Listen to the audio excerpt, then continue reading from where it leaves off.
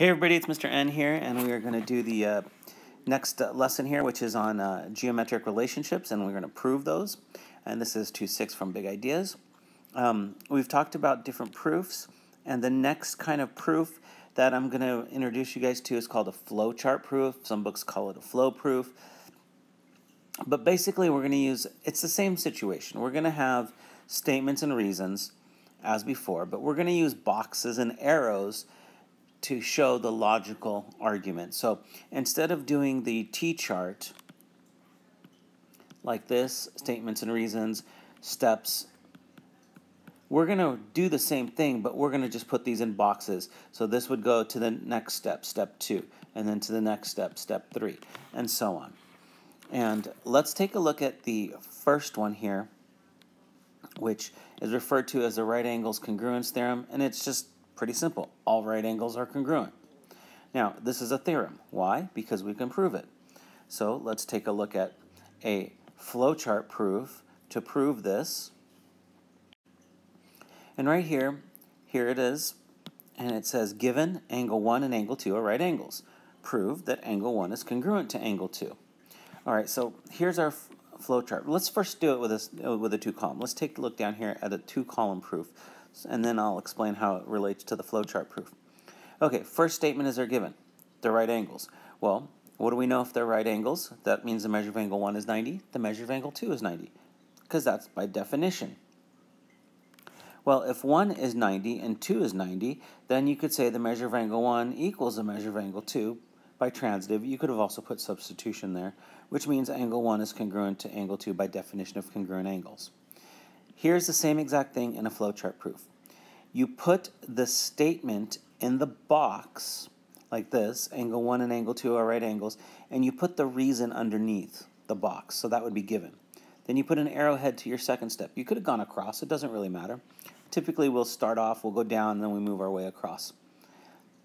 Next I'm going to say angle 1 is 90, the measure of angle 2 is 90, and here's the reason again, underneath the box of the statement.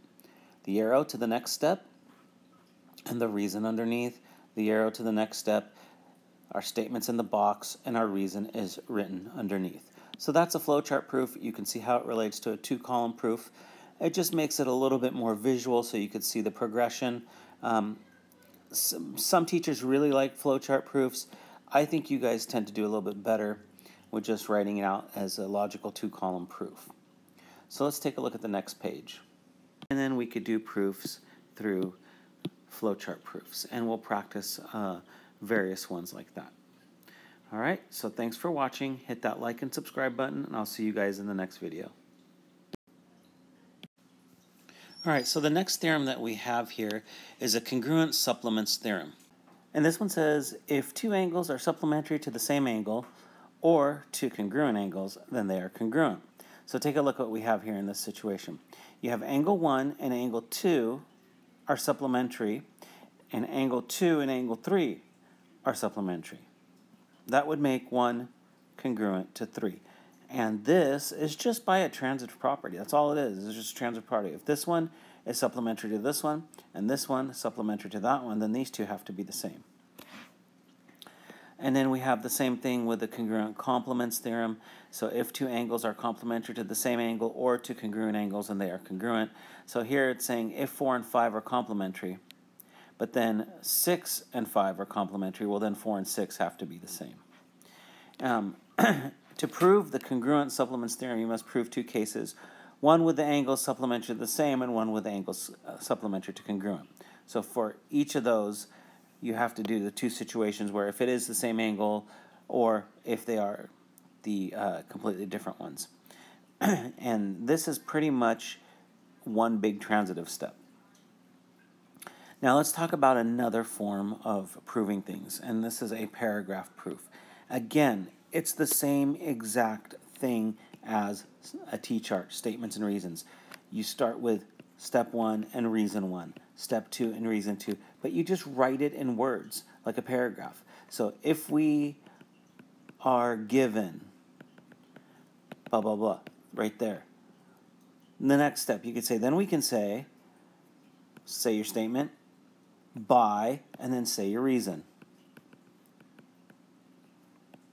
So those are the steps we could take in a paragraph proof. So we're just using statements and reasons in sentences and paragraphs. So let's take a look at this. It says two intersecting lines right here form pairs of vertical angles and linear pairs. The linear pair postulate formally states the relationship between linear pairs. So you can use this to prove the vertical angles congruence theorem. So we've got this as a linear pair, which we already know. A linear pair is basically if two angles form a linear pair, then they are supplementary. So this is a linear pair, two adjacent supplementary angles. So that's 1 and 2. Now this will help prove the vertical angle congruence theorem, which is all vertical angles are congruent. And I showed you this in a lesson before, that all you needed to do was you set this up, and they do the proof here. But you set this up, or you're going to do the proof in the homework. But they set this up as, you could say, angle 1 and angle 2 are supplementary. Or you can be set up as you're given, we'll say line L and line K. Right here, if I call this line L, line K, that they intersect. And then you got to prove that angle 1 is congruent to angle 3 and angle 2 to congruent to angle 4. So what you can do with this proof is say the measure of angle 1 plus the measure of angle 2 add up to be 180 because they form a linear pair.